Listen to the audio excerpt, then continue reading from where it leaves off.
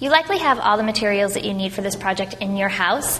The things that you may need to pick up are the poster board back, and we want to make sure that that is poster board in enough of a thickness so that it will hold our dragonfly and the paper and the paint that we end up applying.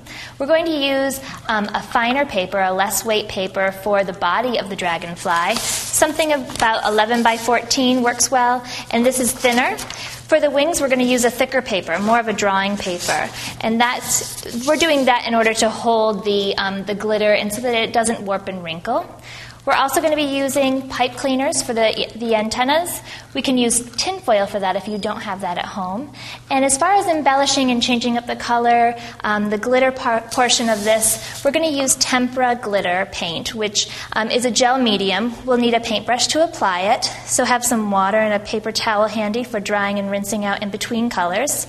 We're going to need some glue, possibly a glue stick, and we're going to use masking tape to attach all of the rolls of paper. You also want to have scissors handy and a marker for outlining.